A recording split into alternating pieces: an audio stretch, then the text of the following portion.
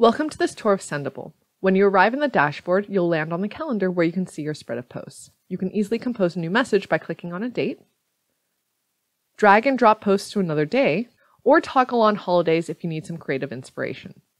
You can easily schedule a month's worth of content in minutes using queues, which lets you create preset schedules for your posts, or you can bulk upload using a CSV.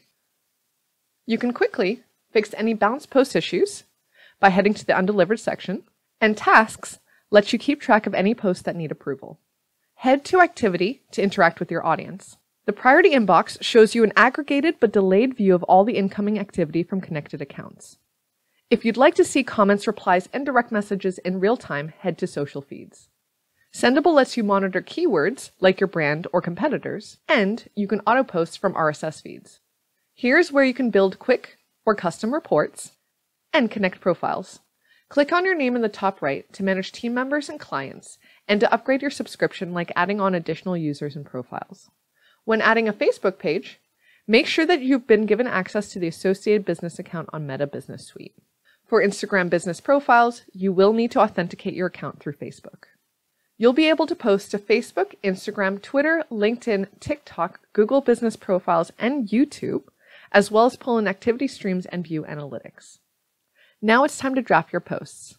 Select which profiles that you want to post to, and then you can attach images and videos from YouTube, Pexels, Flickr, and Giphy, Canva, Dropbox, and Google Drive, which is available on certain plans, as well as media from any previous posts that you've drafted or scheduled.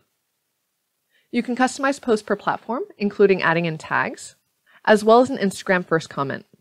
Edit images by clicking here, and easily resize and add filters and text. If you're working with video, then you can quickly select thumbnails for Facebook, Instagram, and TikTok. Once you've made all your changes, you can go ahead and preview your post before it goes live. When you're ready to schedule your post, pick a future date and time optimized to your audience. You can also set evergreen posts to repeat on a schedule, as well as add to queues. If you're working with team members or clients, then you can send for approval, including adding a note.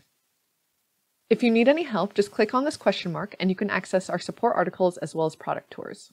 We also have a more in-depth version of our social media holidays to inspire you. Thanks for listening and happy sending!